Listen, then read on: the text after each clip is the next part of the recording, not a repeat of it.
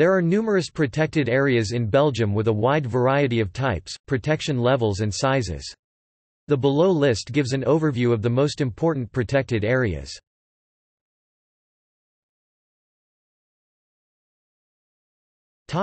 National parks. There is currently only one official national park in Belgium, the Hoogkempen National Park, opened in 2006.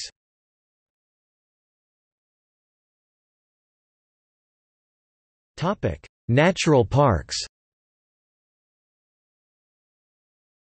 There are many natural parks in Belgium, including 9 in Wallonia called Parcs Naturels.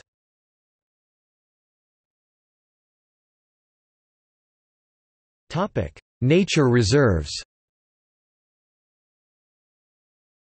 There are many nature reserves, including Zwin 1.58 square kilometers, 1.25 square kilometers on Belgian territory.